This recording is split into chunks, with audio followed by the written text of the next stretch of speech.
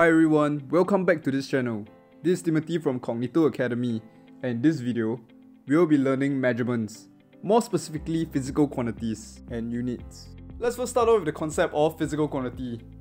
Physical quantity, like the mass of an object, is the quantity of the object that we can measure.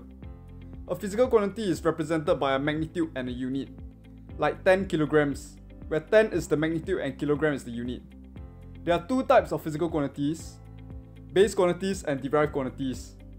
Let's first touch on the base quantities first, which are fundamental physical quantities that are not defined in terms of other quantities. In layman terms, they are the most basic quantities.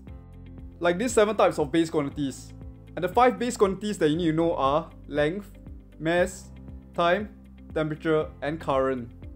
You also need to know their respective SI unit associated to them, namely meters for length, kilograms for mass, second for time, Kelvin for temperature, and ampere for current. Say we are measuring a very small fraction of time of 0.000001 second.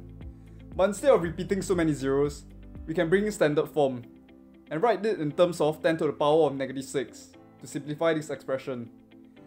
And in terms of naming, we name this 10 to the power of -6 as micro, meaning that we can call this a microsecond.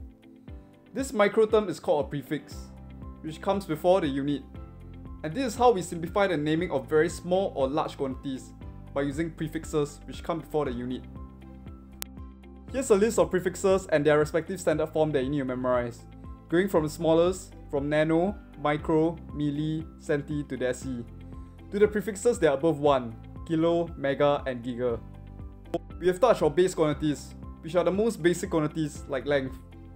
The other classification of physical quantity is derived quantities, that's derived by combining various base quantities. For example, volume is a derived quantity, which is made by multiplying 3 measurements of length, namely the length, breadth, and height. Another derived quantity is speed, which is distance divided by time. So as we can see, these derived quantities are derived by combining various base quantities. Now we come to the concept of precision, which is the smallest unit an instrument can measure. Like for a normal meter rule, which can measure up to the smallest division of a millimeter, used for measuring lengths between several centimeters up to a meter. An instrument with a higher precision than this ruler will be the vernier caliper, able to measure lengths to a precision of 0.1 millimeter, and is best suited for measuring lengths between 1 and 15 centimeters. For even smaller lengths, we use the micrometer screw gauge, which measures small lengths to an astonishing precision of 0.01 millimeters, and is best suited for measuring small lengths below 2.5 centimeters. To measure time, we can use a stopwatch. A typical stopwatch might have a precision of up to 3 decimal places of a second, but we will only take readings to the nearest 1 decimal place, which for this case, 30.9 seconds. This is to negate the random error introduced due to human reaction time. Here we have a pendulum, and a period is defined as the time taken for one complete cycle, for the pendulum to make one full back and forth swing. To find the duration of one such period, we will record the duration for 20 periods, then divide this measured time by 20 to get the duration of a period. By doing so, we reduce the inaccuracy due to human reaction time by a factor of 20.